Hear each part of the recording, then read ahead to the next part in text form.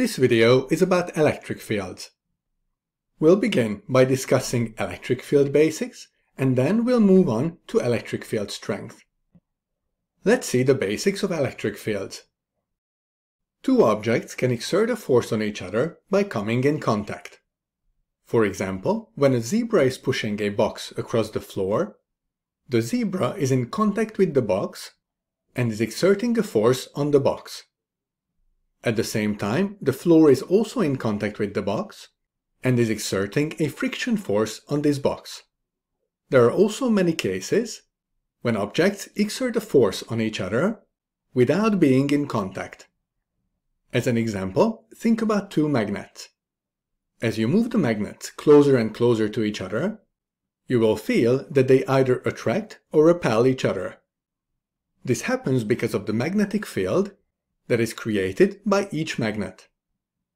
We can generalize the idea of a field in physics like this.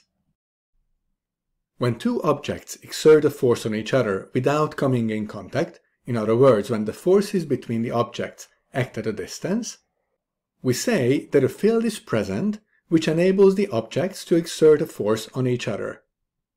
The idea of a field in physics is very powerful because different types of fields behave similarly.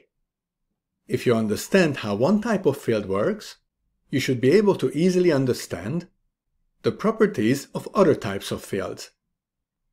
The three types of fields that you will learn about in IB physics are electric, magnetic, and gravitational fields. To represent fields in physics, we use field lines. Here are some specific points about field lines for electric fields. Some of these also apply to other fields. The field lines begin and end on opposite charges. An arrow on each line shows the direction in which positive charge would move. When the field is stronger, the lines are closer to each other. The lines meet the conducting surface at a 90-degree angle, and the lines never cross. Let's draw some common electric field patterns based on these points. We'll begin with a field due to a point charge. Let's assume that we have a negative point charge, so for example, an electron. The electric field lines look like this. Since the field is stronger closer to the point charge, the lines here are closer to each other and spread out as we move away from the charge. You can also see that the lines do not cross. We still have to add arrows to our diagram. The arrow should show the direction in which positive charge would move. Imagine that we place a positive charge near this negative charge. Since a positive and a negative charge attract each other, the force exerted by the negative charge on the positive charge points towards the negative charge. This means that the positive charge would move towards the negative charge, which means that the arrows will point towards the negative charge like this. The electric field pattern for a positive point charge would look the same, except that the arrows would point away from this positive point charge. This kind of field pattern is called a radial field, which is exactly how an electric field pattern looks like around a conducting sphere. Let's see what happens when we have 2 point charges. We'll assume that one of the point charges is positive and the other one is negative. This is how the electric field lines look like. As you can see, all arrows point away from the positive and towards the negative charge. Next, let's see the electric field pattern between a point charge and a conducting plate. Here is a negative point charge and a positive conducting plate. The electric field lines here look like this. Finally, let's see the electric field pattern between two conducting plates.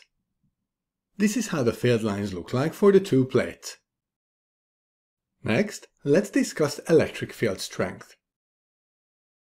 Earlier we saw that when a charge is placed at a point, there is an electric field present around this point due to the charge. The strength of this electric field will be different at different points in the field.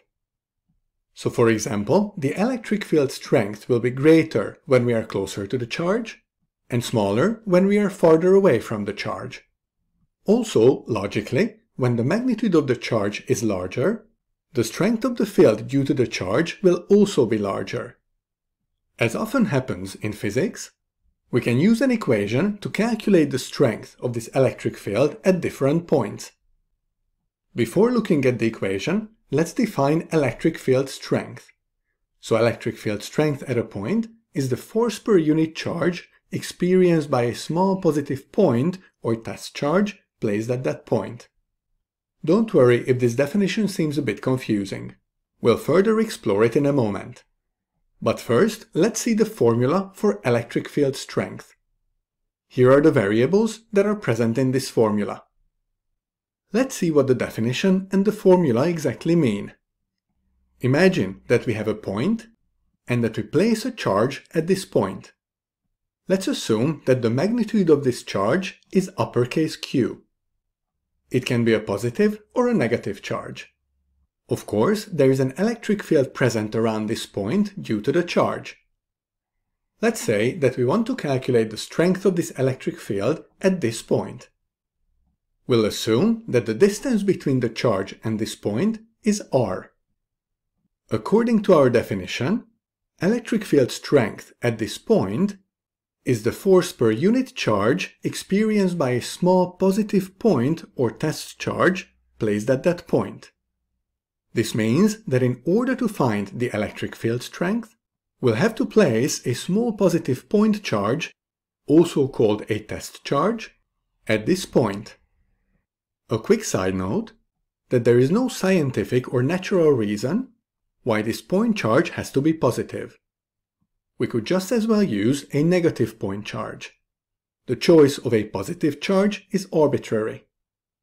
So let's place this positive test charge at the point. We'll assume that the magnitude of this charge is lowercase q. We discussed in an earlier video that charges exert a force on each other. Let's assume that the force exerted by uppercase Q on lowercase q is F. In other words, the force experienced by lowercase q is F. Of course, the force exerted by lowercase q on uppercase Q is also F. Going back to the definition, we can see that electric field strength is the force per unit charge experienced by this test charge. Therefore, to calculate the electric field strength, we have to divide the force experienced by lowercase q by the magnitude of lowercase q. This is how we get that E, the electric field strength, is equal to F, the force experienced by lowercase q, divided by lowercase q. Let's combine this equation with Coulomb's law. Here is the Coulomb's law formula. Substituting this expression in place of F in the electric field strength formula, we get that E is equal to K times the product of the two charges, so uppercase Q times lowercase q, divided by r squared, so this is the entire expression for F, and then this is divided by lowercase q, so I can just write lowercase q in the denominator of this fraction. Lowercase q cancels, and we end up with k times uppercase Q over r squared. This formula tells us that electric field strength is proportional or directly proportional to the magnitude of the charge, and inversely proportional to the square of the distance from the charge. Finally, since force is a vector, electric field strength is also a vector. The direction of the electric field depends on the sign of the charge, so in this example on the sign of uppercase Q. When the charge is positive, it repels the small positive test charge, so the direction of the electric field strength is pointing away from the charge.